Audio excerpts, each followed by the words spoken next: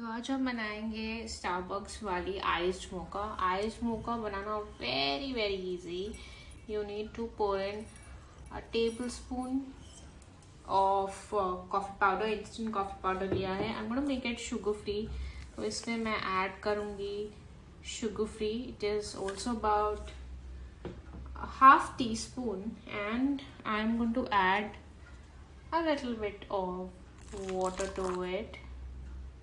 That's it. And now I have this beater with me.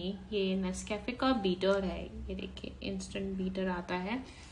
I'm going to just use this beater, something like this. Okay. Whisk, whisk, whisk. Let it whisk and form a good froth. ये देखिए इस तरह से froth बनता चला जाएगा। We need to do it for about a minute or so, and this would be actually ready. So ये froth ये देखिए बनकर एकदम रेडी है। बिल्कुल थिक ये फ्रॉथ बना है। अब इसके अंदर जाएगी ice, lots of ice cubes। तो जितना ठंडा आपको पसंद है उतना ठंडा आप बनाएं।